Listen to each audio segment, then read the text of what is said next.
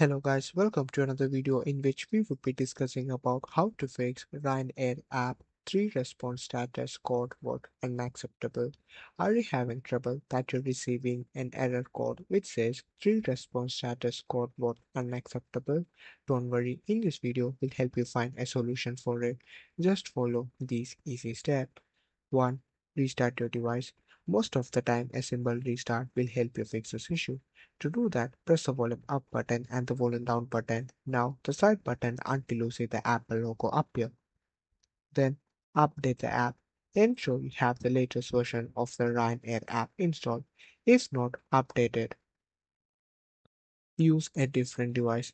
If possible, switch to another device to see if the issue persists.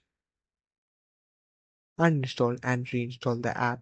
Uninstalling and reinstalling the app will help you fix any corrupt files that causing this issue. To uninstall the app, long press the app and click on Remove App.